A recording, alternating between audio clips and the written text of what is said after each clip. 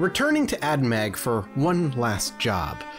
It seems that Silvershade has run across an interesting kerfuffle. Well, that's a weird word for it, but it works. Caravaner drone hives are being slaughtered. Wow, the arm just came right off. By the Shek Guardians. And of course, it seems our dear boy, Silvershade, is going to help take care of the Shek Guardians. Welcome back to Kenshi, everybody. And yeah, I don't know why this is happening, but it is. But that's not necessarily a bad thing. And the reason I stopped on our way here to watch the fight play out is because of this. There's a lot here.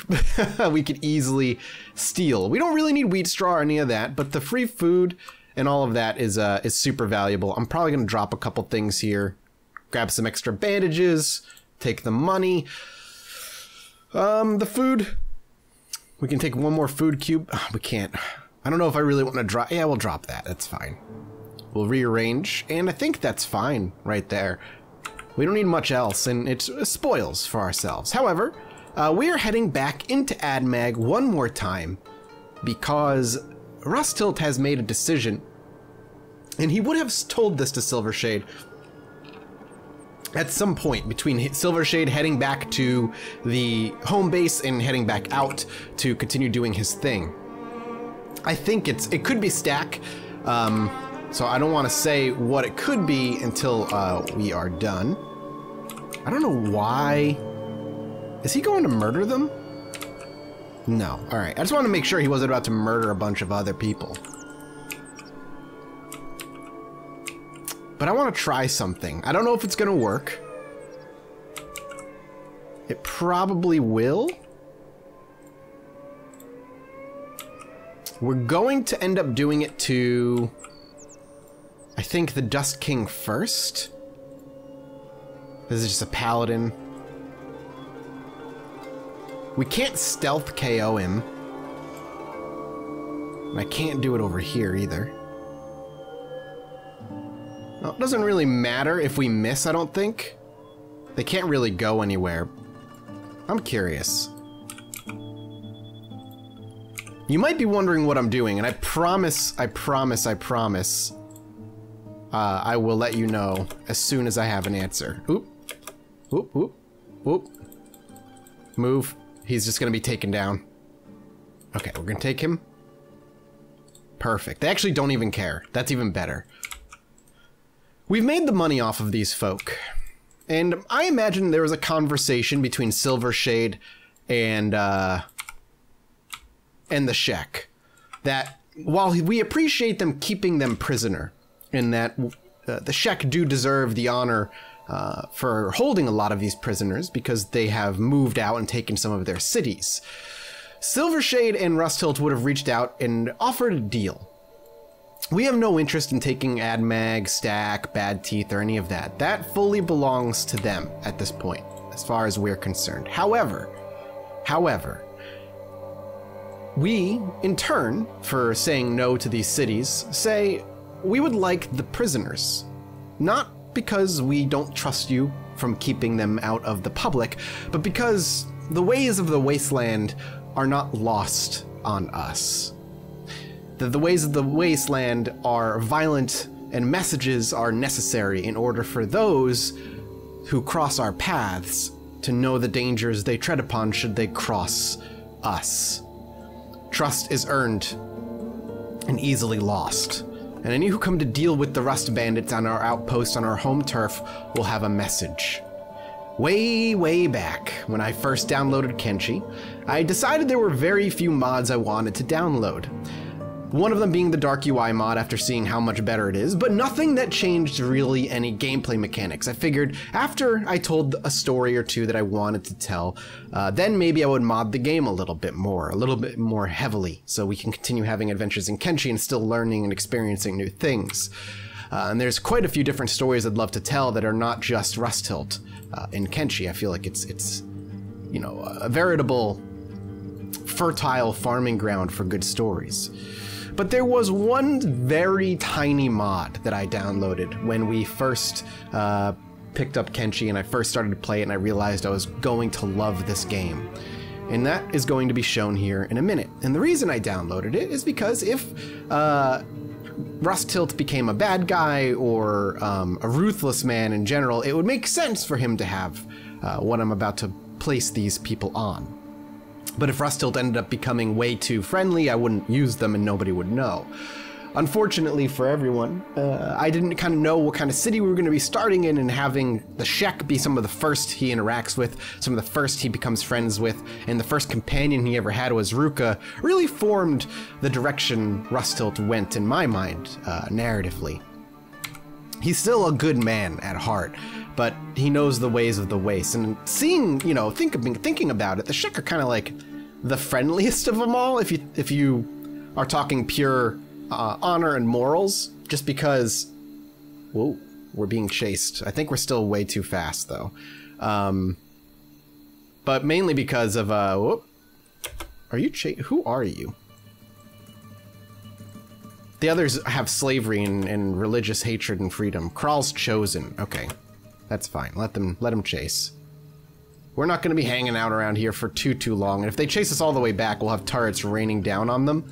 It does look like they plan on chasing us all the way back, which is a pain. I'm gonna see if I can lose them. I'm just gonna have him keep running.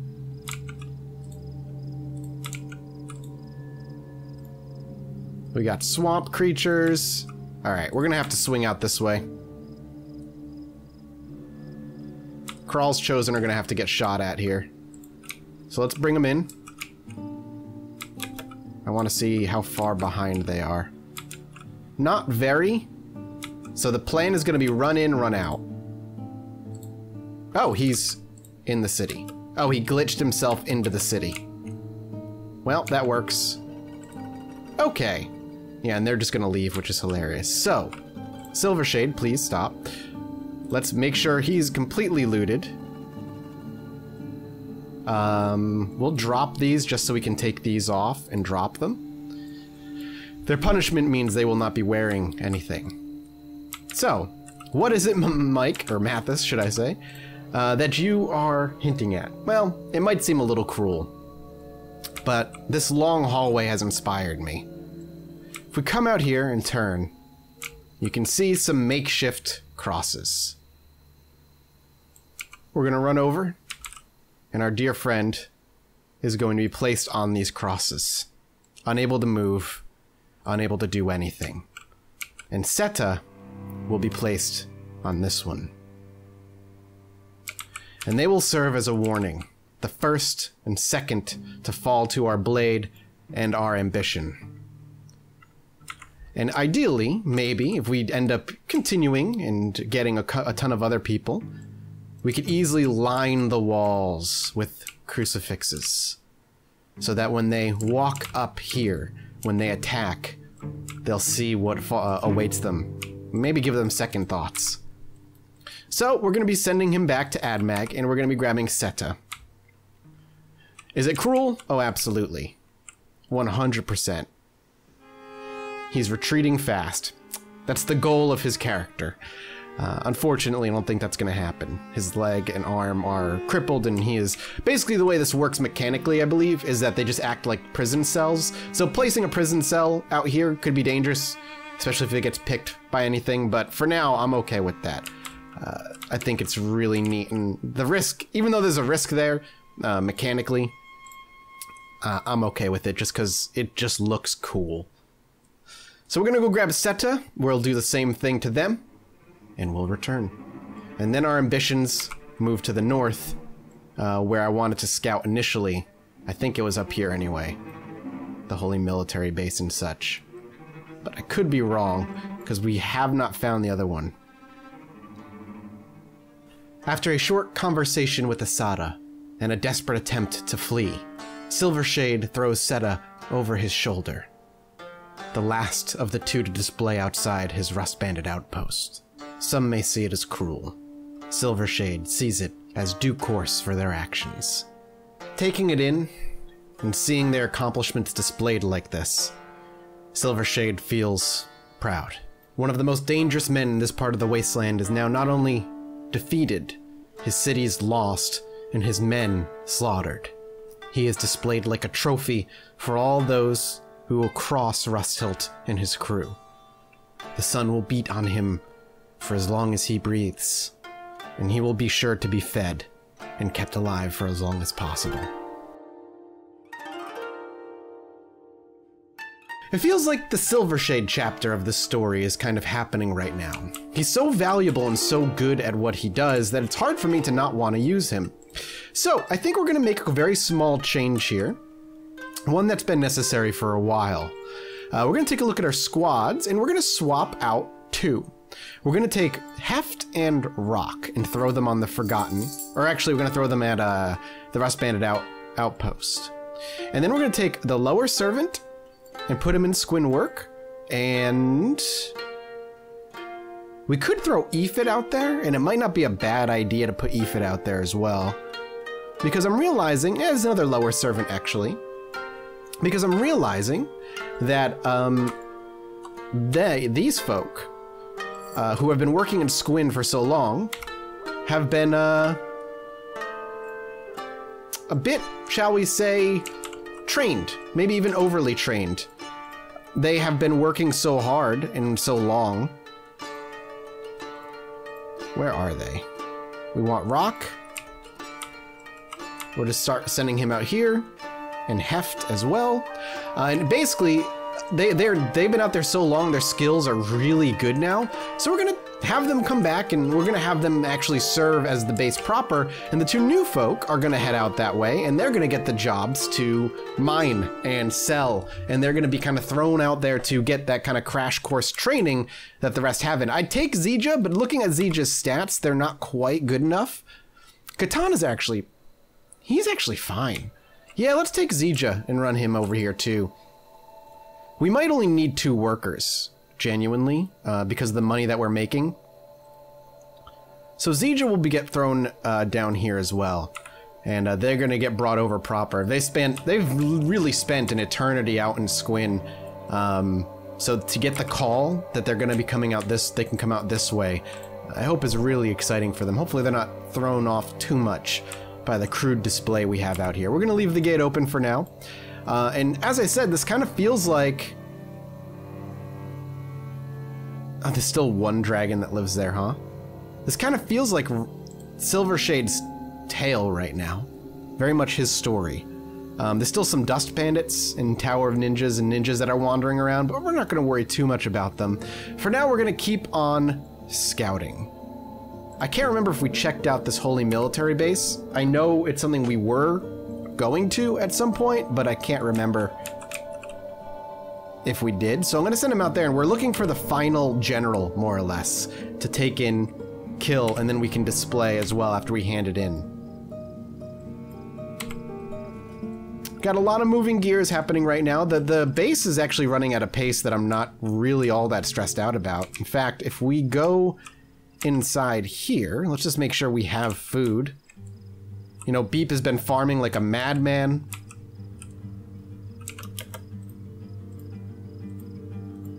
We have 41 bread. We're out of food items here, so that's a little worrying. Hopefully the bread and whatnot will get back to it.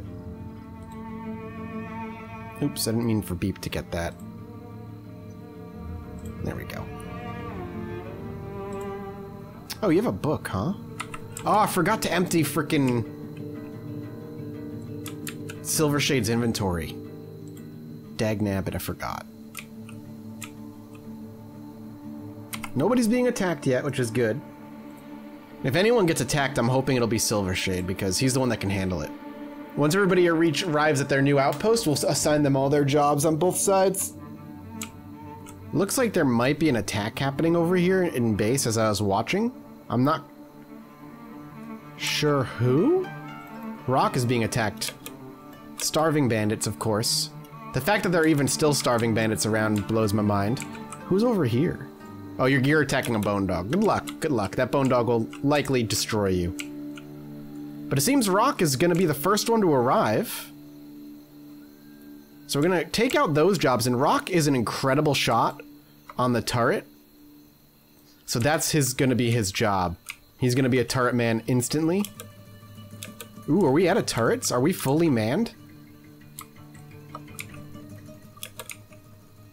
No, Rock is gonna take that last one. Hobbs? Where's Hobbs going? Alright, there we go. And we still have an open one. Here comes Heft. Not very good at crossbows, but that's alright. We're not gonna have you operate anything right now. We're just gonna have you run in. Now, we're not missing anybody else that's coming here. Oh no, Zija. Zija's on the way. So for now, you have food. Enjoy it. I don't know if this needs to be operated. I didn't think it did. More thuds. The machine is full. Oh. Oh, do we have nothing for steel bars, really? Or are we full for steel bars? We might just be full on steel bars right now. Yeah, we're full up on steel bars. Alright, that's okay though. She'll have a job when it's time. Ooh, what's happening? Why is everybody running out? Why is Minnick over here? Minnick, you're done for now. Let's get you down here. What is happening? Other than chaos. This Inquisitor's playing dead. Hungry Bandit. Zija, where are you at, Zija? Did you just stop trying? Did everybody stop moving? No, you're still moving. Come on, Zija. I need you to be moving. We got things to do. Silvershade travel's taking quite some time. Roaming Pop. There's 20 residents on this farm. Oh, that's just because it's the farm. I'm surprised they haven't been completely annihilated yet. I wonder if Blister Hill is where I need to go. Let's see. Okay, we're in Ockran's Pride, and there's a farm here. I'm actually wanted to scout it out real quick and see if there's bad things. Oh, we're getting shot at? Really? You shooting at me? I mean, you have good stats, surprisingly. Let's see what happens. Let's see if Silvershade can do this on his own. Whoop.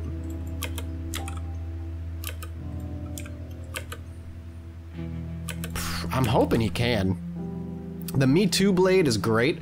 Just goes for the gut, takes out the legs and the arms so they can't fight. Yeah, down they go, and then he's gonna swing up. Yeah, go ahead. See what happens. Oof. We got shot in the head. Wow, we're getting just stomped on all of a sudden. Maybe because they're guards. Makes sense. Hopefully if we take these two down, Silvershade can take them. Wow. If he can do anything to take him down. Oof. Before he gets taken down, he'll be able to first aid himself. Alright, one down means he can focus. And these guys are dropping like flies. Yeah, stop, stop, stop. First aid yourself, homie. We also want to make sure they don't do anything when they get up, so we're going to go ahead and just arrange, and we're going to start picking things up and dropping them. No armor, so if we fight them, they die fast. We don't want them either to heal, so hopefully they won't wake up anytime soon.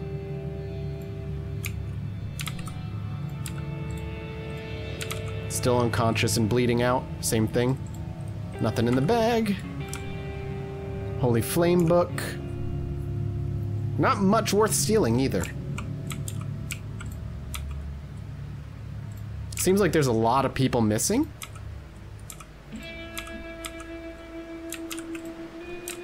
For 20 some odd residents. Hello. Stuff to steal. Some food is never a bad thing.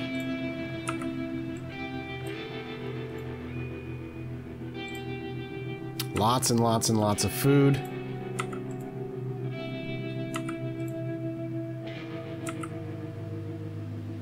I'm stupid and did not empty my bag. So, we'll be just leaving, I think, this place like it is. Hopefully they'll just die and bleed out. I was hoping we'd see more, but this was an easy one to hit. And we're gonna move out and continue to scout. The domesticated bulls are good to remember because that's going to be food source if we ever need it. And here we are at Blister Hill, which I imagine is nothing bad. Holy Nation. Nope, I was... Okay, it's Holy Nation. Now the question is, how do I get in? That's a lot of roaming people. Let's see if they kind of scatter. I might be able to just run in. Taking a look around. It's a two-part city. Is she in there? I wonder if I could just sneak in. I don't think I can. Maybe at night. Oop. Nope, nope, nope, nope.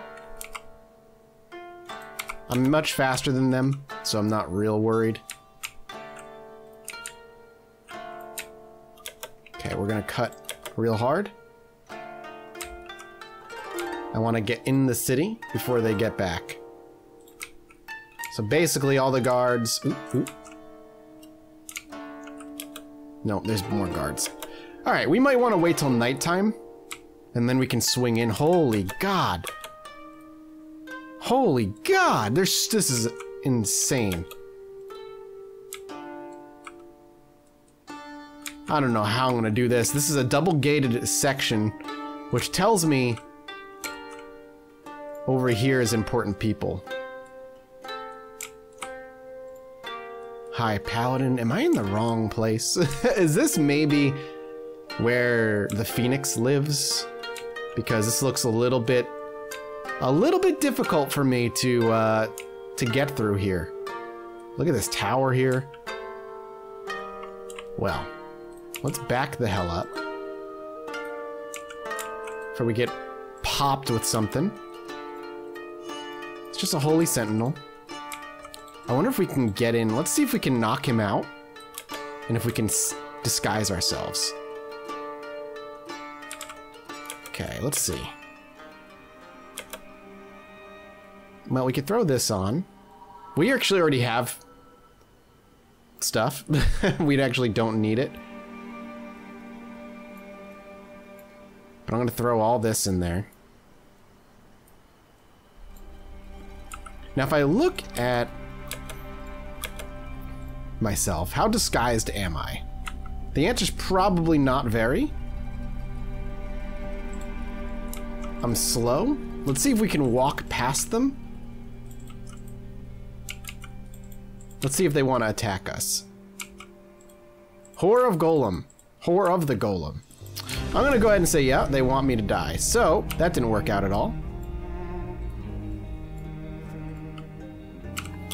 See you later. We might try at darkness, but I feel like we're at least barking up the right tree. Don't think this is something Silvershade can do on his own. Nor do I think this is the right place to even be. We'll scout some other military bases, but for now, the punishment has been enacted. And we'll have to see what waits for us beyond these city walls.